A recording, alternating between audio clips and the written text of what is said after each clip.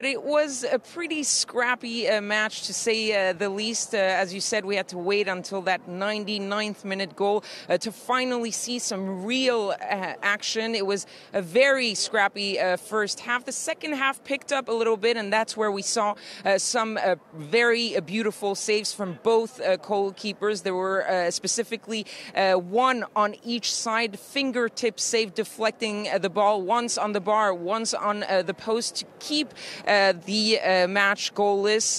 But what brought the real excitement at this Groupama Stadium here in Lyon was the entrance, the coming on of the substitute Shanice van de Sanden. She plays her club football here in Lyon, and that's what really got the crowd going, which gives you an idea of how not very exciting the game was until that moment. She also brought in much needed energy for that Dutch team, though they weren't able to score in the 90 minutes in regular time. Headed to extra time, the Dutch had started already dominating, and that domination led to that 99th minute goal by Jackie Groenen, breaking the deadlock, giving that win to the Dutch, who reach their very first World Cup final. But the real winners tonight are probably the United States. If they were watching this game, they're probably thinking that the World Cup is a little bit closer to their hands, because with what the Dutch showed tonight against Sweden, it's really hard to see